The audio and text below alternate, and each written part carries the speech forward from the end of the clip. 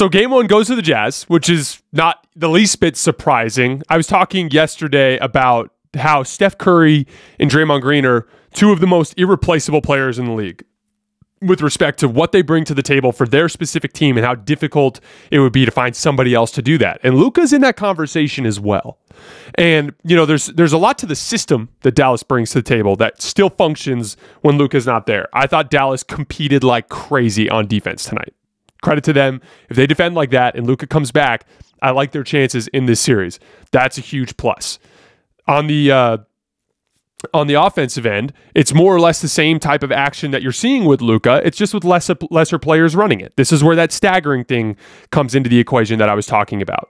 When you're looking at Tyrese Maxey in the types of defensive attention and defensive coverages that he's seeing, he is so talented that he can have a certain amount of success in that environment, right?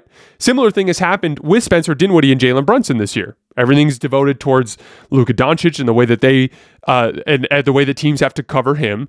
There's also a fatigue element. Luka Doncic, with his usage rate, is going to take a certain number of pick and roll possessions, or just we'll call it commanding offensive possessions. He's going to command a certain number of possessions over the course of that game. So the ask that's on Spencer Dinwiddie and the ask that's on Jalen Brunson is significantly lower. Fatigue becomes less of an issue. There's less repetition. Repetition is a huge thing that I talk about in playoff basketball. It's one of the big reasons why James Harden struggles as series goes along. He kind of comes at you the same way over and over and over again, and defenses kind of figure it out. So versatility becomes one of the biggest, indicators of success. And Luka Doncic has a ton of versatility to the way he attacks. Guys like Jalen Brunson and guys like Spencer Dinwiddie are a little more one-dimensional in their offensive approach. So in larger doses, with more actions on their plate, with fatigue playing a bigger role, and with more repetition, those guys are going to look less effective. And what you saw tonight was Jalen Brunson and Spencer Dinwiddie struggling to replicate what Dallas usually does on offense. And switching over to Utah for a second, because I think this is very important in kind of understanding why that is. As I've talked about a lot, Utah, I call the Utah Jazz frauds, and it's kind of a fun word, right? It's just it's kind of just a buzzword in the sports talking head world when we're talking about teams like this that struggle in the postseason. But there's a very specific reason why I say that. I say that because there is a universe where the Utah Jazz are a very good defensive team, but we see them in certain environments become a very bad defensive team, right? Like last year, they were, I think, third in the entire NBA in defensive rating, if I remember correctly. Certainly one of the top few teams in the league. Then they run into the Clippers without Paul George or without Kawhi Leonard, and just get lit on fire. And I think they had a 128 defensive rating in that series, which is a horrible number. So they're actually a bad defense in certain environments, but they're a great defense in other environments. And what is that environment? That environment is the ability of Rudy Gobert to stay in the paint. You guys probably heard Jeff Van Gundy today say during the broadcast, he specifically came out and said, Rudy Gobert has controlled this game without making a field goal. And he's right. Because in this specific game, with Luka out, the Dallas offense was incapable of getting Rudy Gobert out of the paint. And as a result, he was camping down there all night long. And every time they ran screen and roll and hit a guy with a pocket pass, they had to try to finish over Rudy, and they couldn't. Anytime somebody beat one of the bad Utah Jazz defensive guards to the basket, Rudy Gobert was just waiting there. And so nothing was open. There was one of the things that's consistently happened with Dallas this year is they've had to play non-shooters in the front court, right? Dwight Powell, not a great shooter, but he's so important to their screen and roll game, he has to be out there. Well, Luka does a better job of navigating that and finding ways to get around Gobert. Dinwiddie and Brunson really struggled with that. Rudy Gobert sat under the basket all night long, and it caused a lot of problems. You saw another classic case of playoff defense with Josh Green. Love Josh Green. Came to Tucson and played for the University of Arizona. He's not making his corner threes right now. So Utah's leaving him wide open. That's even more congestion in the paint. Dallas's offense completely and utterly broke down without Luka. And that's kind of the story of this series, right? Like, what are you going to do? They've tried to go to Bertans for more offense, and just relentlessly, Donovan Mitchell and Bojan Bogdanovic just kept attacking Bertans every time down the floor. I thought that's what killed them, particularly in the third quarter. I do want to give some credit to the Jazz. They're not a great defensive team on the perimeter, but they did compete today. Again, it's easier to do when you're dealing with Jalen Brunson and Spencer Dinwiddie, but the Jazz did compete. But there's really nothing really worth talking about here if they can't get Luka back. Luka is the only thing that matters for Dallas in this series, because if he's not there, Dinwiddie and Brunson aren't up to the task. They're not going to be able to get Gobert out of the paint, and they're just simply not going to be able to score enough. Even with as good as they are defensively, they're not going to be able to score enough to win this series. So all that matters at this point is they absolutely have to get Luka back. I don't even really see much else to dig into here unless that's the case, because Dallas simply cannot keep up in this series without him. All right, last, before we get out of here today, we're going to look at what I thought was an incredibly entertaining game between the Minnesota Timberwolves and the Memphis Grizzlies. So game one went to the Timberwolves. I saw this series being one that Memphis would eventually control and win probably in 5 or 6 games. But I think that all the games would be competitive. For those of you who listened to the preview, these are two teams that share a lot of similarities. They both play at an extremely high pace. Minnesota plays the fastest pace in the league. Grizzlies play the 4th fastest pace in the league. They both have a ton of long and athletic wings, and they both play extremely hard.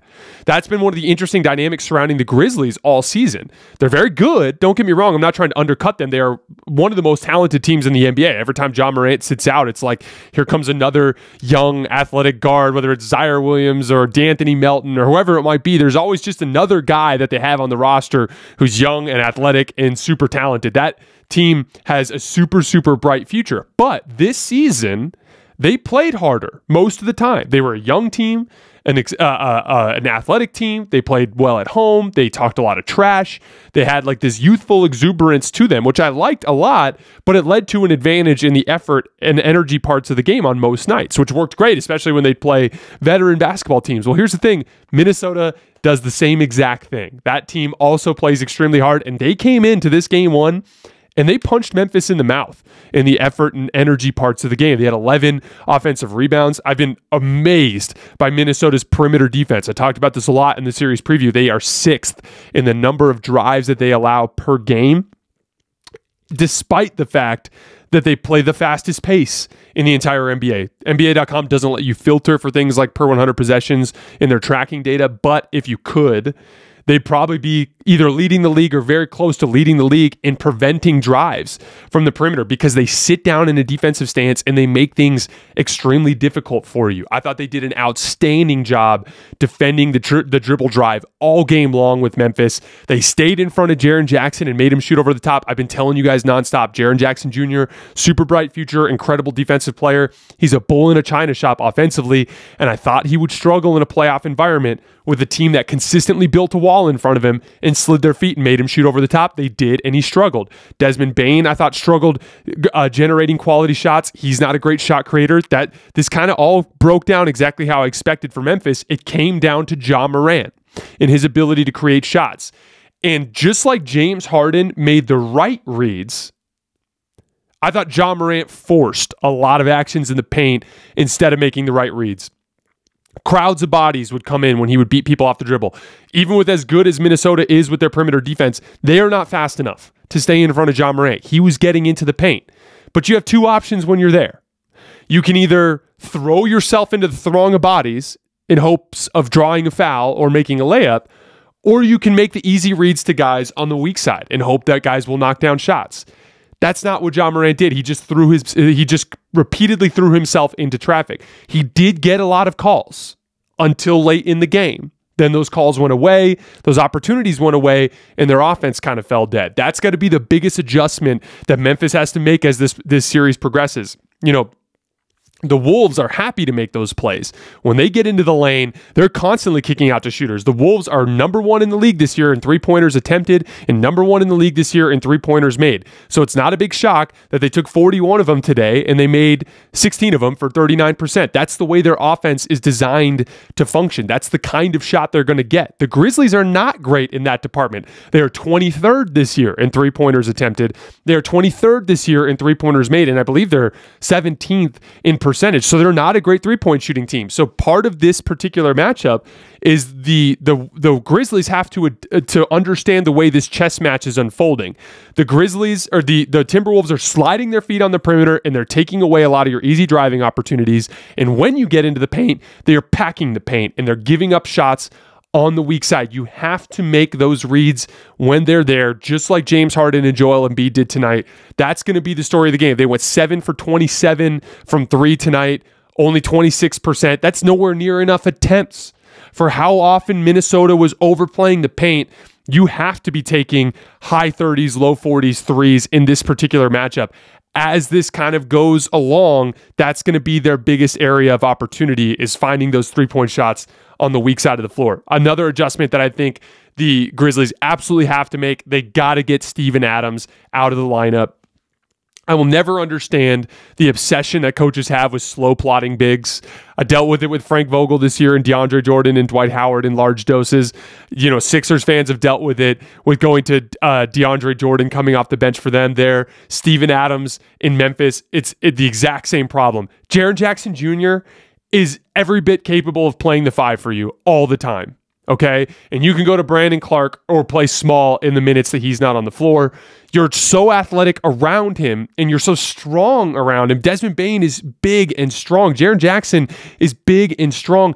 Dylan Brooks is as big and physical a perimeter player that we have in this league. You do not need Steven Adams on the floor. When he's on the floor, they're going to run you up and down, and they did tonight. I'll have to pull up the box score, but they were big minus when Steven Adams was on the floor. That's an easy adjustment to make moving forward.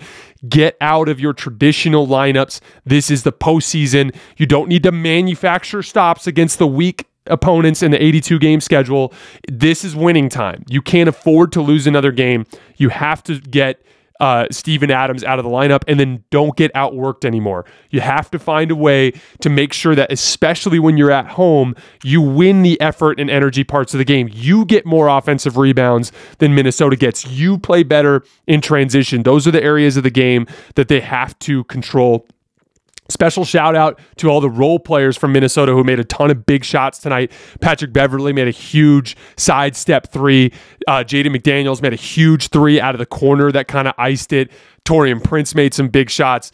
Malik Beasley, what an amazing performance from him. He is, you know, he's kind of like a, depends on when you watch him kind of guy. Inconsistent, not entirely uncommon for players like that with that archetype of kind of volatile offensive shooting guard. But man, he played really, really well as well. This is going to be a very competitive series. I think that the Grizzlies have easy adjustments that they can make, and they are the more talented team. They should be able to swing things, but great first step for Minnesota. Last note on Minnesota before we get out of here for the day. Really impressed with karl-Anthony Towns and the way he bounced back. He had a really unfortunate game against the Clippers. I thought he let the foul trouble get into his head. The way the Clippers swarmed him clearly bothered him in a bunch of different ways. It'd be really easy to shrink mentally from that and just feel like it's just not your night or whatever it is. Cat rebounded, and he played extremely well tonight. He was dominant on the offensive glass. Huge part of their offense tonight was the ability to give karl-Anthony Towns the ball at the top of the key and space out around him, where he could easily beat guys off the dribble with his face-up game. It's where he got his incredible dunk. It was on a gamble, on an entry there to the high post, and he was beating guys off the dribble there. He's so strong, and his ability to draw contact and finish through contact at the rim out of that position was a huge part of their offense. What's interesting there is, with the exception of Jaren Jackson Jr., I don't think anybody on Memphis can guard him on that spot of the floor. So that's going to be a really interesting chess piece for Minnesota as this series progresses. How frequently can they get the ball to Cat there without Jaren Jackson Jr. there? Because even when Jaren Jackson Jr. comes over to help, when Cat has a head of steam, it just doesn't matter, like you saw with that ridiculous dunk.